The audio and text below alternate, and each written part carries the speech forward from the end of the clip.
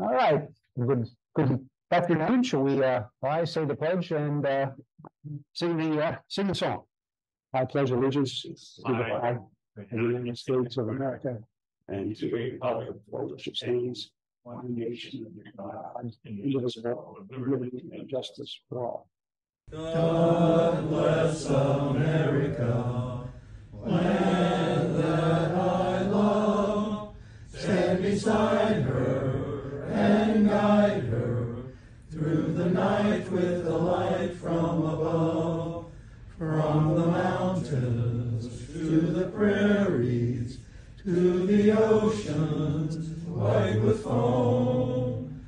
God bless America, my home, sweet home. God bless America, my home, sweet home. Barb, you have an inspirational moment for us? Okay. Okay. If you could erase all the mistakes of your past, you would also erase the wisdom of your present. Remember the lesson and not the disappointment. And this one is in honor of our guest speaker today. Life is like a book. Some chapters are sad, some are happy. All right. Before we get to our speaker, just might as well give us an update of what happened on this day throughout history. So this was the day that the first steam-powered ferry boat, the Juliana, and really I put that in there, but my granddaughter is Juliana, designed by John Stevens, began operation between Hoboken and New York. So still operating to this day, not the Juliana, but a ferry. This was the day the Daughters of American Revolution was founded in Washington, D.C. This was the day that Apollo 7, the first manned mission, launched carrying astronauts Wally Schirra, Don Esty, and Walter Cunningham. And this was also the date that President Reagan met with Gorbachev in Reykjavik, a famous meeting where he laid down the law and walked out. So I guess that kind of leadership is a good thing. I have a book recommendation in honor of our. This was on my desk and I thought this was a good thing to share. Anybody hear this book, From Strength to Strength? It's written by Arthur Brooks. And the subtitle is Finding Success, Happiness, and Deep Purpose in the Second Half of Life. And it's a really good book about, I belong to a men's club, and we read this, when you go from being a VIP to a FIP, you know what that means? Go from being, in Florida, everybody was a VIP, very important person. Now they're FIP, formerly important person. Nobody cares what you ever did with your life, which is a good thing. So anyway, this was a book that it may address that trauma that you have in the second part of your life. But I would highly recommend it. Very, very, very informative. So with that, Ken, I'll turn it over to you and you can introduce our guest. I have to say, this might be one of the more circuitous routes that we've taken to try to have a guest here to speak to us. We actually started last spring, and it's just an indication of how complicated we are in our societies today with everybody's so busy and so many different things going on that we moved from somewhere around March or April, I guess, when we first talked, then skipped the summer when I wasn't going to be here to even hear her. And then here we are in the fall already. So this is Jennifer Long, and Jennifer's the director of the Easton Library, and it's a system, actually. And she got her Bachelor of Science in Public Administration at Kutztown, and then her MLS in Library Sciences there also. And to our benefit, she's been at the library since 2005 at Easton. So we have the benefit not only of her understandings, but her expertise over a long period of time and her wisdom that she's developed over that time dealing with what is a big staff. I thought one way to introduce her might be to just read what I found was the mission statement. I hope it's up to date from the internet. And it's to promote literacy, interested in that. Advance lifelong learning, interested in that. To contribute to the development of an active and informed community of citizens, well, we're interested in that. And we've actually, as a club, made contributions to the library over the course of years. and I'm sure there'll be other opportunities for that. So at many levels, we've had connections with the library, which is in many people's minds the beating heart of the community. And I especially feel that way because I told Jennifer that my youngest son is now working in library sciences at his elementary school. So fourth grade to that. So I keep hearing a little bit about libraries, and it's piqued my interest in having Jennifer here to tell us more about our wonderful Easton Library. So Jennifer. Great. Thank you. Do you want me to stand, or doesn't matter? I can stand. All right, because I certainly brought a whole host of things to share with everyone. So let me just move over here. Yeah. Well, I guess good afternoon, everyone. Thank you so much for inviting me. And yes, it was quite the hunt and peck to find an open date for me to come speak at your club. So I'm very excited to be here. And I do have to admit, on Monday when Ken said, "I'll see you tomorrow," I thought, Tuesday, I can't, I have a personal commitment. So, but then we realized that it was definitely here for Wednesday. So it all worked out. My name is Jennifer Long.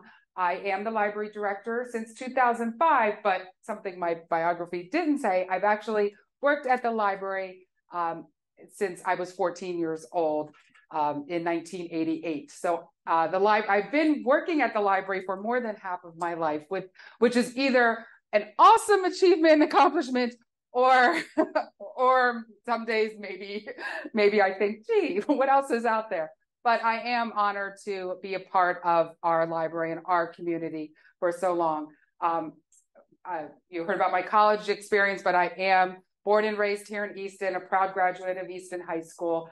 Friday nights, you can find me out at Cottingham Stadium rooting on the Red Rovers, even though I do not have any children in the school. My husband and I enjoy football, enjoy high school football, and that's what we like to do on Friday nights. The library, I think I was trying to think when I spoke to this group last, I think it may have, what was that? You were Jennifer Stalker when I had you here. I was Jennifer Stalker. Yes. Okay. So my name switched 6 years ago. So it's probably when I was here then was more than 6 years, more than 6 years ago. So, but that being said, I'm really, really happy to be here again. But the library, where through the pandemic, it was an opportunity for everything to stop and pause. The library was closed. We had reduced hours. We were giving books out curbside. We were quarantining all returns that came through. Certainly, it's memories that will last for us for history, for future years to come back and look at to see. But that could have been really been the end of public libraries and the foundation, because I think we've all adapted our lives a little bit differently since that time. That being said, I sit back and I am amazed by how much we've come out of the pandemic, even stronger and even more vibrant, and just much more of a place in our community than even before. For example, this past summer reading program, all together now. The theme was meant to bring people back together and celebrate being amongst one another. We saw a record number of children and families participate in our summer reading program. And when I talk about I do want to preface, it's not just the main library downtown, but this also includes our Palmer branch in Palmer Township. We do have 2 locations within Easton, but we saw record number of programs, record number of the need for programs. We now have a calendar program online that advertises all of our programs, and people can register right from the website. And most times our programs fill up as soon as we open registration.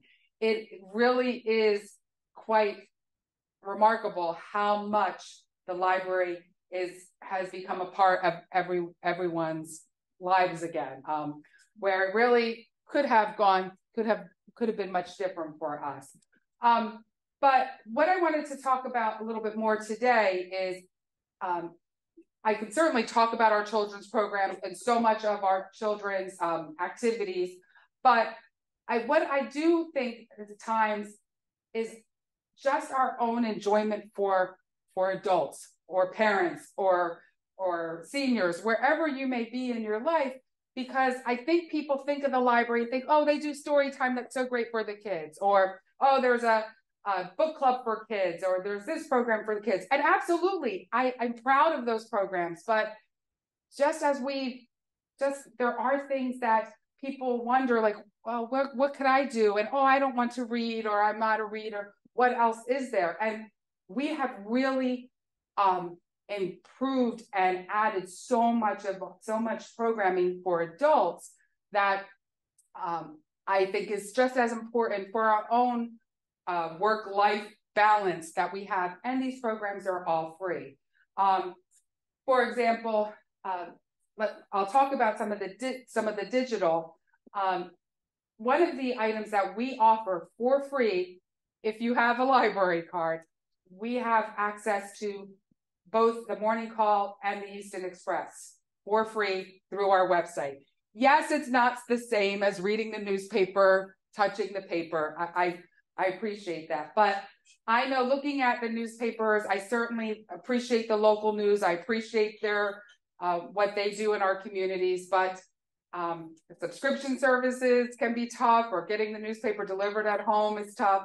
And then you go on their website and there's a paywall, so you can't read the story. And especially some stories that I think we should be reading. And I understand the need for that from the newspaper standpoint. But how can you see those?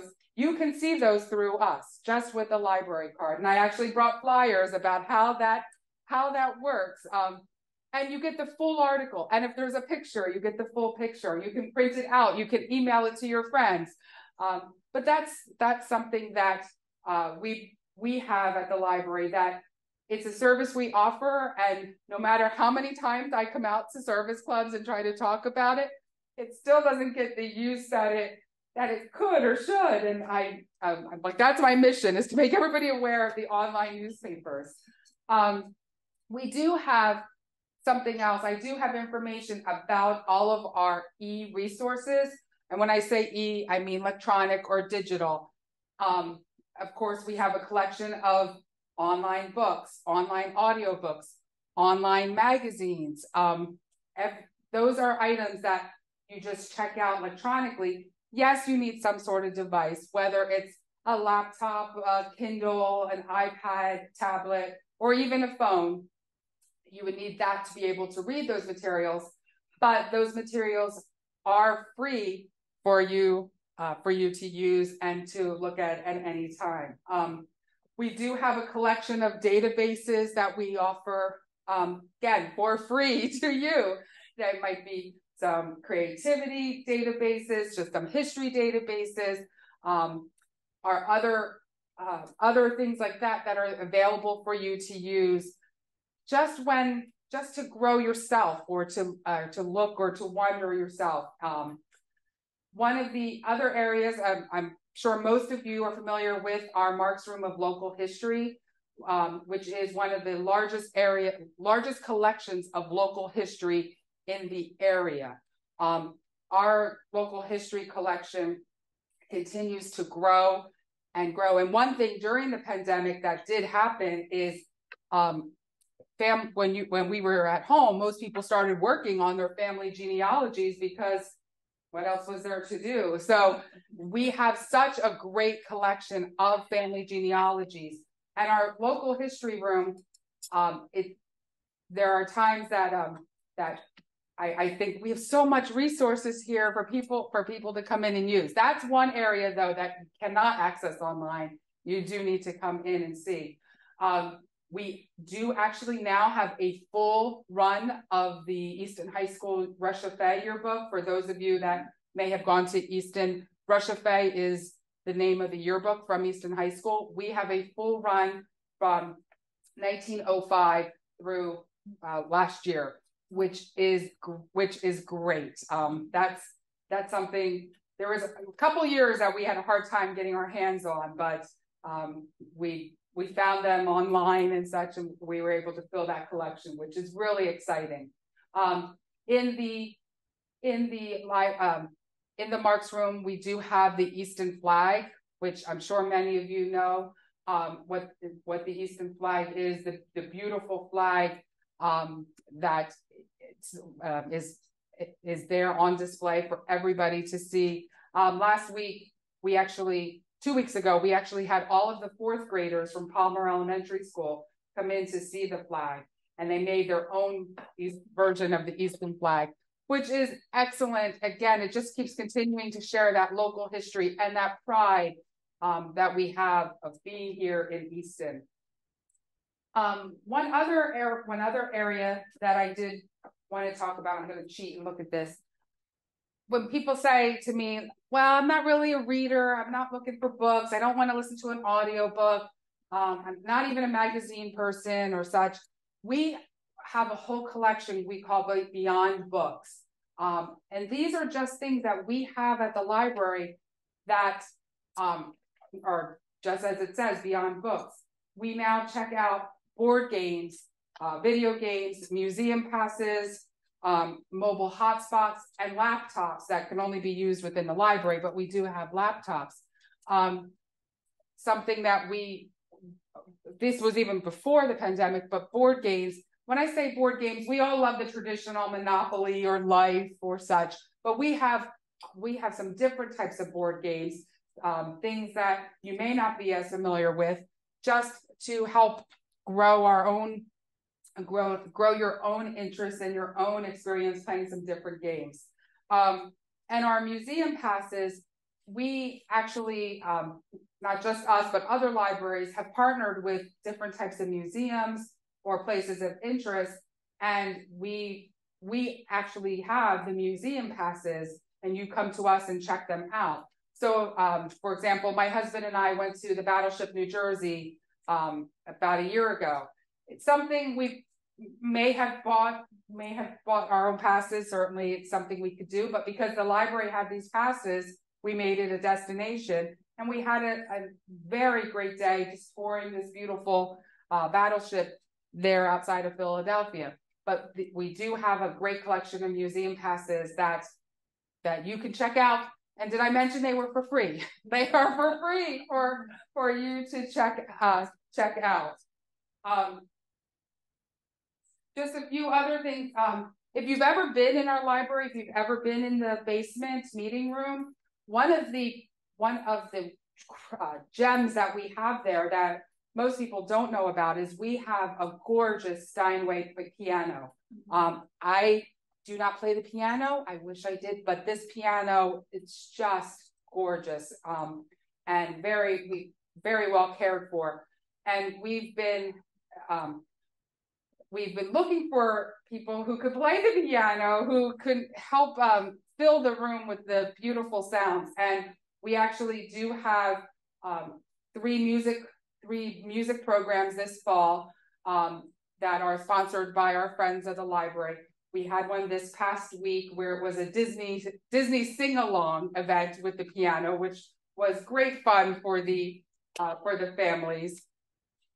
We have a jazz concert coming up in November, and then we have a more traditional piano concert coming up in December.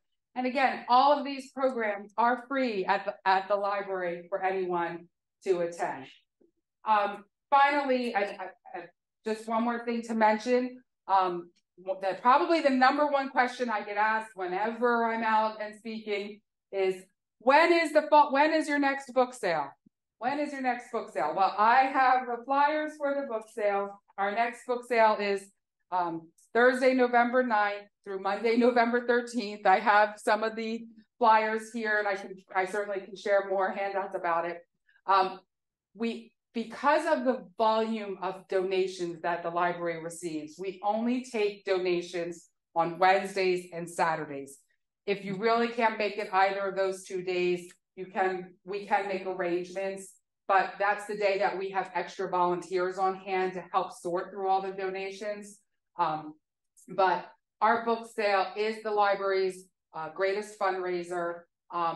It might not be the biggest book sale in the area, but proudly it's one of the best. We have an awesome group of volunteers who carefully screen, organize, and really put together our book sale for us, which we could not do it on our own. So we are very appreciative of the Friends group and what they do. But this is, if you've never come to our book sale, circle these dates and come. Book sale as $2 and even less. It is a fundraiser, but we're also it's also the value about pushing books into the hands, getting people to read, enjoying books, adult books, children's books, DVDs, some puzzles people donate to us. But that's really our excitement coming up in another month here. That's really all like the formal presentation, but I'm certainly happy to answer any questions. Go ahead. Yes, I'm part of a book club too, through the ski club that I belong to. Oh, great. And every month we read a different book. I'm just wondering, you mentioned about electronics. Yeah. If there isn't a book, I check every month Okay. to see if the title is actually available, like not in paperback, but in paper form. Mm-hmm. Turn the pages. But are some books that are not available in paper form, are they also available electronically? Absolutely. Yep. And how would I find, because I'm constantly, okay, thank you. I can show you where, if you go to the e-library there, and go right to Libby is the platform name. You can search for the book. One of the other items that I neglected to mention, our library is, of course, the Easton Library, which is the main library in the Palmer branch. We have a direct partnership with the Allentown and Bethlehem Public Libraries. And we have a direct partnership with the 5 libraries in Monroe County and the Bangor Public Library. So that means ideally 8 other public libraries in our area. If you're looking for a particular book, you can search, and if the book is at the Pocono Mountain Public Library up in Tobyhanna, that we can send for that directly. It will be here tomorrow for you. Now, the only thing that does not get immediately circulated that way is anything brand new. So if it is a brand new item, all of the libraries, those are not eligible for that immediate transfer. But anything that's not new, which is about 9 months behind, it will be directly transferred. So that's something that being able to resource share that openly, we've always had interlibrary loans. Some of you may have used that service before, where we will ask any library, not just locally, but throughout the state or the country, to send the item to you for your use. We will still interlibrary loan, but as we all know, shipping costs, we would ship the item even through media mail would be expensive. So we, being able to do this direct loan, like I said, 8 libraries that I can look for the item for you. And if they have it, it'll be here tomorrow because we have daily delivery between all of those. So On the research room with the local history, Mhm. Online, you can just go in and type in what you want to find. Yes, everything that's in our local history room is cataloged. So if you want to look up Easton Monument or something, you can search that and it will give you a list of books. However, those books can only be used within that Marks room and can only be used at the library. The Marks room is a climate controlled environment. We purposely have the climate regulated to protect the humidity from the materials in that room. So as I like to explain to the 4th graders, we keep the temperature in that room perfect all year long, whether it's the hottest day in summer or the coldest day in winter. that room is controlled. But yes, you can come in and we can help you search. We have the staff that's trained to work in that room have a outstanding knowledge of local history, being from this area and doing their own research. So they're pretty good when you come in and say, I'm looking for information about this. They'll know how to work with you. And in addition, people ask us, well, what about the Siegel Museum downtown? How do you work with them? What is your relationship with them? Are you in competition with them? Nothing like that. The Siegel Museum is, of course, they're a Northampton County collection, and they have a different with some of their beautiful exhibits and displays. Their focus is phenomenal. Where we work, we just work to supplement each other's collections. Whereas a library, we're not going to have the items they have as a museum. They do have a library as well, of course. All of their materials from their library are cataloged on our system. So you might be looking up Easton history, and you'll actually see a book in the Marks room, but then a book also at the Siegel Museum. And depending upon what you're looking for, you'll already be ahead of the game when you can go to the Siegel Museum and say, I looked this up, it says this book is here. So it's a great partnership between the library and the Siegel Museum. Jennifer. Yes. On the archives of the newspaper, Easton Express, do you have the archives online that are available to read?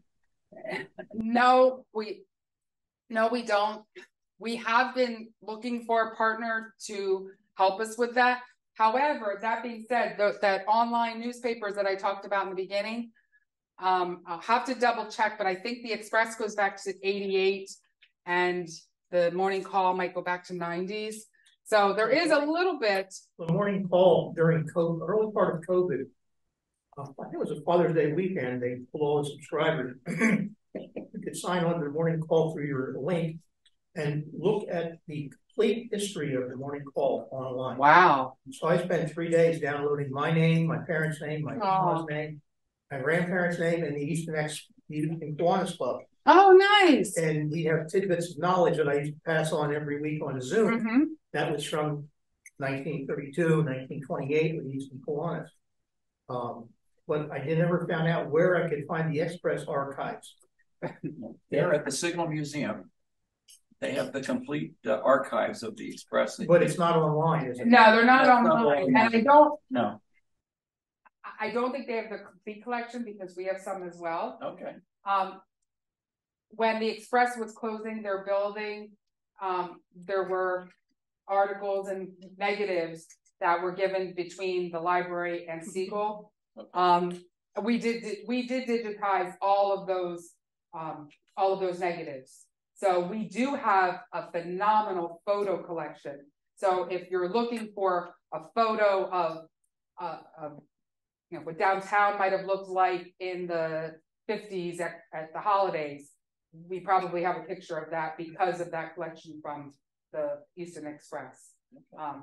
Yes, that was a quick save because respectfully, I don't know what would have happened to those negatives, and I'm glad they were found to come to either the library or the Siegel Museum because that's our history. And once those are gone, they're gone. Yeah. Mention one thing. You mentioned about the network of libraries. Yes. I'm reading a book now. It says the Stroudsburg Library. Yes. Anyhow, what I wanted to ask you was, did you ever try having classes maybe there in your facility for seniors or people who have problems with computers? Because now everything is portable. They could actually bring one with them where before people on desktops. Yes. And periodically, it might help them because things change so fast. They sure do. And I wonder if you ever thought about anything like that. No, I mean, we have, but I don't know that their interest is there. So if there is indeed, even if there is indeed an interest, we would be certainly happy to have some sort of instruction or introduction to to computers and to some of our Yeah, I databases. just saw that because everybody's doing that today. Yes. Everybody's a little confused on some items. And it might be nice to have a class periodically. We're doing Windows one time, or we're doing Apple the other. Yes. 2 months from now, for an hour or two, or whatever it might be. I know. I don't know. Even for somebody who works with it, it's confusing. Right. I'm a Microsoft Word.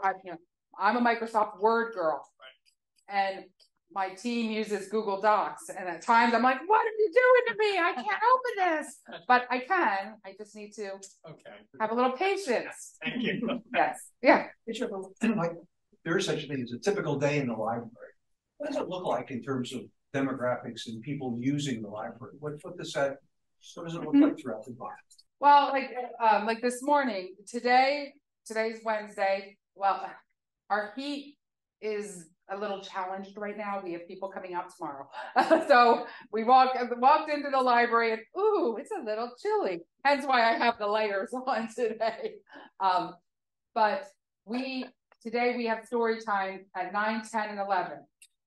If you tried to come to the library today, there was nowhere to park.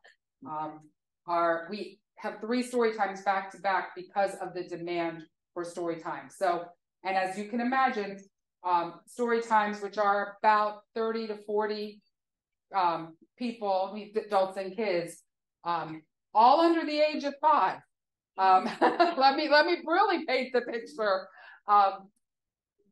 All running through the library, the excitement, the story times. So that was going on today, this morning. In the meantime, I had come down to we do have somebody who wasn't feeling well. So I was down with staff trying to help restructure the staffing to make sure everything was appropriately covered. Today is Wednesday. So I did observe one family who was bringing in boxes and boxes of donations. So that's exciting. Our volunteers are ready to handle that. And but if you just take a snapshot to look around, then there's people there using the public access computers for whatever they're using for. I know we had a couple people sitting in the magazine sections, paging the magazines. We had somebody paging through the New York Times. It's that place where everyone is welcome. Everyone is welcome, and we're happy to see everyone. And you use us how you need to use that. So, how many active card holders are there? We have about 30,000 active card holders, which for us, our service population, and when I say that service population is who's assigned to us, we serve the Easton Area School District. If you live within the Easton Area School District, we are your home library. So about 30,000 active library cards that we have, which I think is pretty fair. And on average, we are making about 50 to 100 new cards a day. Wow. I didn't believe that until I worked downstairs and people coming in, oh, I need to get a library card. And I think, where have you been? But go ahead. Do you have many problems with homeless or just people that come in and hang out all day? Well, problem is, I guess, maybe the subjective word there. We see people who come in and are at the library all day? Absolutely. We are a place that's welcoming to everyone. We have a posted behavior code of everybody who comes in, whether you're 4 or 404. I mean, everyone is expected to be respectful, treat the library with respect, treat one another with respect. But if somebody comes in, I mean, there are things, you can't sleep within the library, but that's to anyone. Now, I'm not going to wake up a sleeping 6-month-old. But really, we're there for everyone. We have seen people come in who have said they're homeless or they're living at Safe Harbor and they need to find somewhere to be during the day. But I do understand that there are some new day activities opening up within Easton to help provide those who might need some additional services or information about work or housing.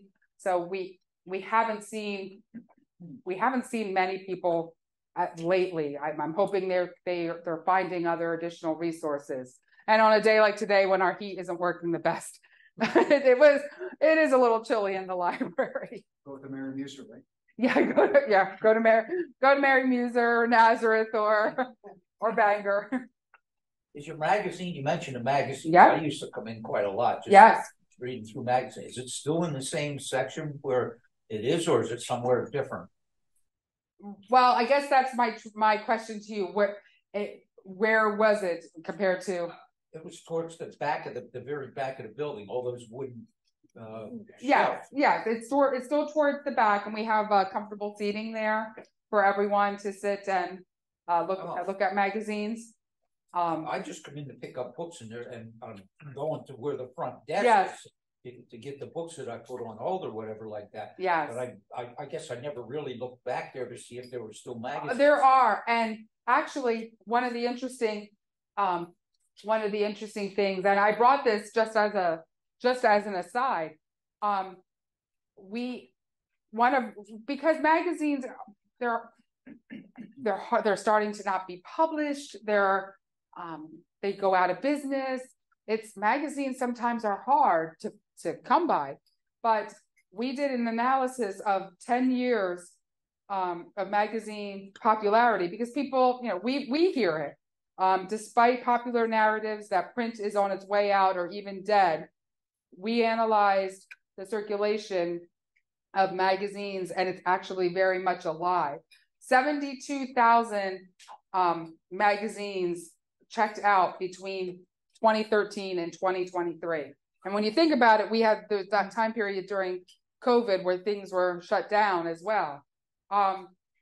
We maintain a print collection of about 100 unique titles between the main library and the Palmer branch. And we do offer, there are much more magazines available through Libby, through that online resource. And there's a lot of different types of magazines on there as well. So it's, on average, we check out about 260 magazines in a month, which is a lot. Now, it could be just the People magazine going out every as soon as it comes back, but it was an interesting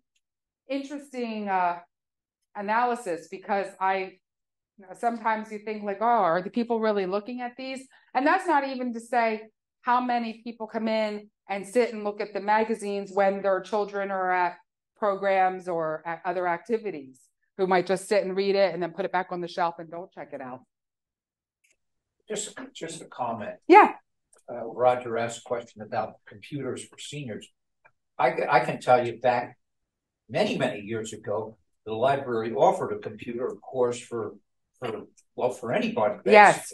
And we learned about Microsoft Word, Excel, and some of these other things, which was a really big help when computers probably weren't that much of it available to the average person. Right.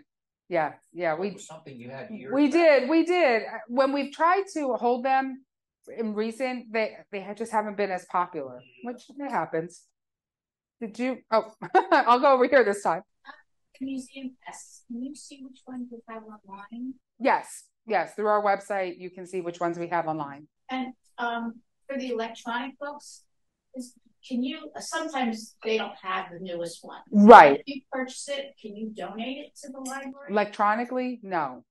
The proprietary software, unfortunately, does not allow that. Yeah, that's unfortunate. Someone comes in and just doesn't really quite know how to navigate being in this big library. Mm-hmm. How would they find out what to do and how to do it? Who do they? We have our information or our reference professionals that can help guide your visit to the library to see What is it that we can assist you with or provide information to you? Somebody would be at the front desk saying. The front desk is the circulation desk. Their primary focus is to check books in and out. Not saying you can't ask them, of course you can, but really our information and reference professionals are more adapt to. So if you said, I'm here and I'm looking for information about dogs, they can, okay, well, what is it that you're looking for? And guide you through that reference interview.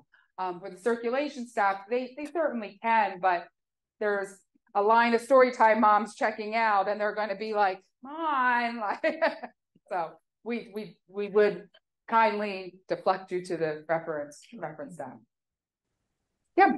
I noticed when you were referring to all the libraries that you were partnering with direct resource. Mm-hmm. Didn't mention Wilson.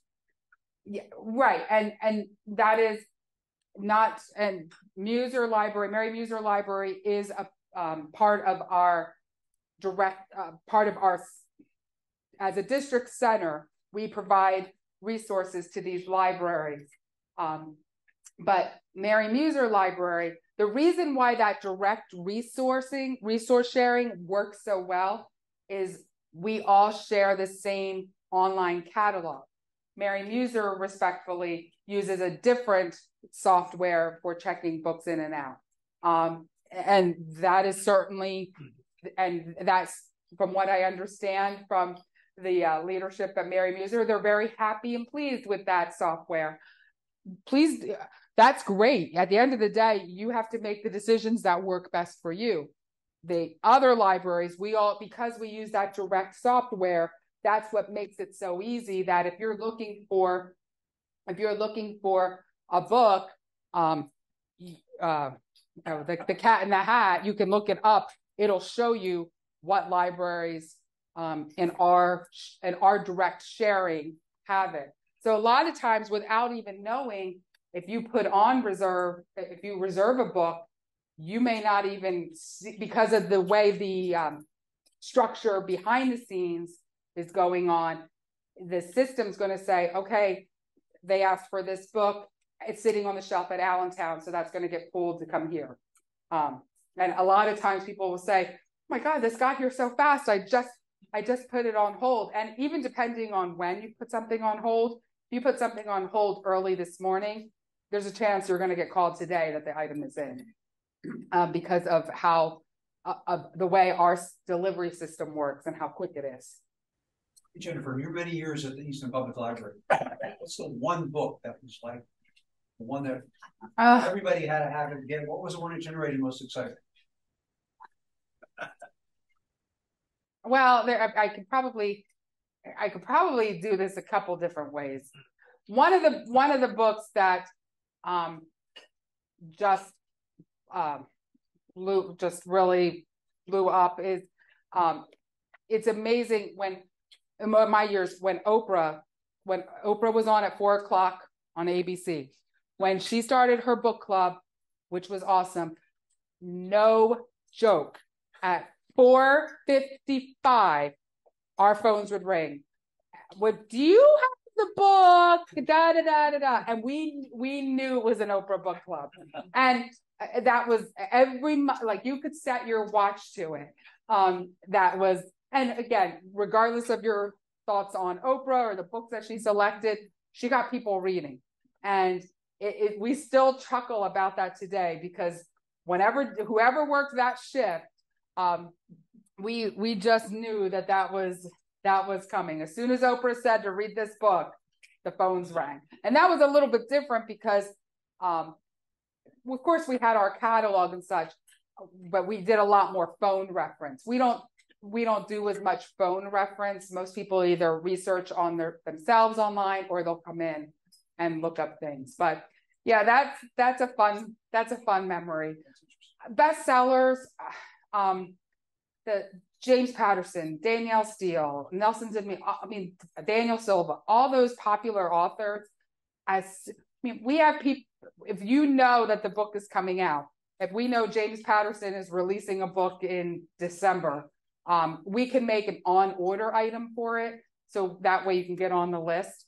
people love being on the list. The biography of Prince Harry that was out this past summer, that book we actually had to buy more copies of because that reserve list just blossomed. I remember, even though we have that direct resource, anything new we don't share. So that's where sometimes we need to just work on it ourselves, and had to get enough books for that. But yeah, everything is, it's great though, the excitement when people come in, and it's great when people get the notification that their hold is in. I mean, people drop what they're doing and come pick them up. It's great. Jennifer, when a new book gets published, yep, you buy them. Mm-hmm. Do the publishers give you a good discount because it's a library? Well, we don't get the books from the publishers directly. We get the books from Jobber and Immediate, but yes, we get about 40% discount. So that's better than nothing. What's the length of time the book could be kept out? 3 weeks. 3 weeks. And can you renew? And you can renew the item. You can renew the item, and we are actually now a fine-free library, which I know once I say that, people think, oh my God, it's just bedlam and chaos. No, it's actually, we became fine-free a year ago, June. And I can actually argue that we're probably a little bit tougher than we were. Before, if you had fines up to $10, you could still use your card. Now, as soon as that item is overdue, you cannot use your card until you return that. So you cannot use the museum passes. You cannot use our online databases. So actually, and then we don't have, we've all been in that situation where, I didn't get to buy the library today. Oh, now I'm going to owe. Nobody likes to owe anybody. And then they're just, next thing you know, 20 cents turns into $2.20. And even though people say, oh, it's a good donation to the library, which thank you, it is, it just seemed so penalizing for what we believe in our community, which is to provide open access. Again, doesn't mean you can keep the item forever and ever and ever, because we will stop all your library privileges. But we have not had the problem of people not returning things. We've actually had a better return of items than we expected. So, and really fines at one time, if I was speaking to you probably 15, 20 years ago, fines were a significant part of our budget. Might have been 20, 25,000 a year. But the last few years, because our system will send you reminders, hey, your items due, people were reminded, and we would only collect maybe $4,000, which $4,000 is still $4,000, but we just weren't collecting the fine money like we once did. Have you reinstituted? I know I put a lot of books on hold when I get notified that they're in. You don't charge. You haven't been charging 50 cents anymore. No. Is that ever going to be reinstated? No. Again, it's for us. We are fortunate that our funding base. We are there's a special library tax collected by the Easton School District that is given directly to the library. That is our tax foundation. We do receive state aid from Office of Commonwealth Libraries, or that's proposed by the state legislature. And then we do our own fines and our own fundraising, such as the book sale. That helps our money. We also, I know this is, it's maybe not polite conversation, but we've been the recipient of some really generous bequests recently. And again, I know it's always an awkward conversation, and maybe an awkward ask, but that is something that when I get those notifications in the mail from an attorney's office, I'm always like, oh, what's this? And I open it and I think, oh my God, Mr. Jones, sweet Mr. Jones left us just to remember us. So, and that's we're very, very fortunate. So, and we do have, the library does have a general endowment fund and an endowment fund for our local history, which I know to some donors that is an important to know and to understand, like how the library may or may not use my bequest. So, and certainly I can talk about that if anyone ever has any questions about that information. It was interesting. I looked on Wikipedia, Easton Public Library, and the building that was funded by Andrew Carnegie. Yes, we are Carnegie Building. And the library itself started in 1811 in downtown Easton off of 2nd Street, very near the Bachman House. By the late 1800s, the community was looking to build libraries. Andrew Carnegie was providing grants to communities. We did go before, like I was there. The townspeople went to go to Andrew Carnegie and asked for a financial grant to build the library. The available land that was identified was that corner of 5th and Church Street there, which was an abandoned cemetery. Yes, it was a cemetery. So at that time, families were asked to come relocate loved ones and move loved ones to this 7th Street Cemetery. And that's where they erected the library, the Carnegie Building, which if you know, even if you don't have an eye for architecture, I think our building, when you look at it, you can see the Carnegie Building. But we opened in 1903. By 1911, 1912, the library outgrown its space. So we did ask, the library asked Andrew Carnegie for an additional grant, in which we actually have his correspondence where he says, "I'm very disappointed with the way Easton spent its money. However," I know, and I thought, well, some things never change, but he provided a second grant. And again, if you don't have to be the sharpest architecture eye, but if you're outside, you can see where the first part, then the second part of the Carnegie Building, and then of course the addition that was built in the 1960s, which is the main floor addition. But yes, we are Carnegie. It said that today's equivalent would have been like $1.3 million is what that grant was for. Yeah, very, very much so. Probably even more, to be honest. Well, we could probably keep asking. Oh, we can. Yeah, I could sit and eat. Yes. Because it's such an interesting thing. Yes. Oh my gosh. We provide so many services that it's really daunting. But we want to thank you for coming to be with us today, and also for all the services you and your staff provide. Thank you. And we're grateful for that. Thank you. And if I don't know, do they hold is it 1 o'clock we have to get out, or can I sit and eat? Okay. So yeah, I can sit. No, I can still chat and such. Thank you. So, all right. Well, listen, if there's nothing else for the good of the cause, Jennifer, thank you for being here. Thanks for being here. Okay. All right. Thanks. See you all next week.